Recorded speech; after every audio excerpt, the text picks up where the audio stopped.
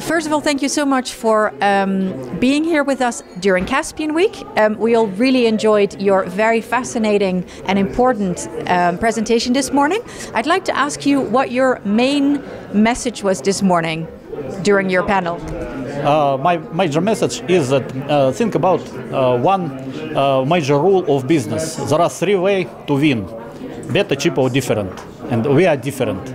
And what is the difference? For example, some time ago in New York, in US, they decided to provide free Wi-Fi in underground stations.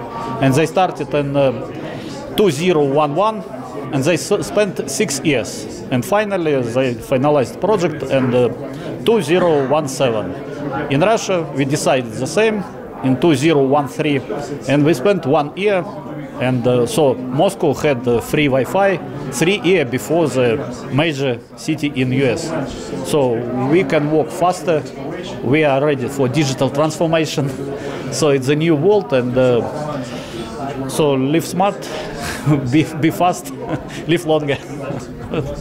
I'd like to, it is a great motto. I would like to ask you a little bit more about the smart living, because some of the things you were saying in your presentation this morning were also quite scary for organizations, for individuals, for consumers. What would be your advice to organizations or people? How can they protect themselves so that maybe that people cannot do the analysis of their data so easily? Yeah, but the right word is scary, because it's not a problem, it's a concern. For 100% it's concern or phobia. So people just don't know what to do.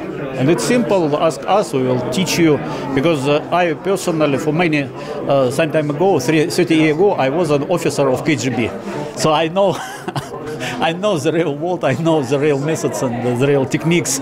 So, and now I teach how to protect yourself and how to avoid these problems from such strange guys and Russian hackers and so on.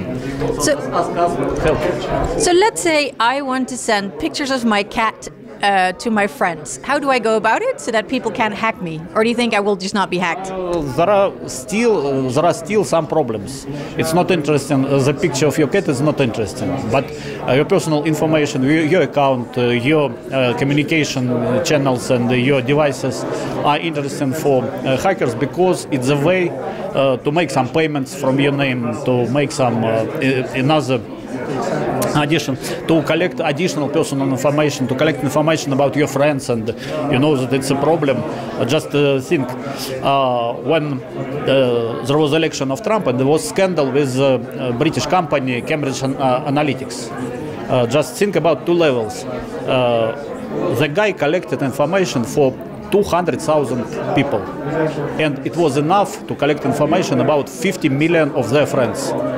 So you are not interested as you, but you are interested as a group of your friends, because it's huge and it's interesting in different ways, for political reasons, for economical reasons, and so on. But what would be the best way to protect ourselves? Use your brain. It's a tool that's always with you. Just turn on and think. It's funny. Thank you. That is really good advice. Thank you so much for joining us here at Caspian Week, and we really hope you can be joining us again next year. Thank you very much. Just invite. I'll be happy to be here.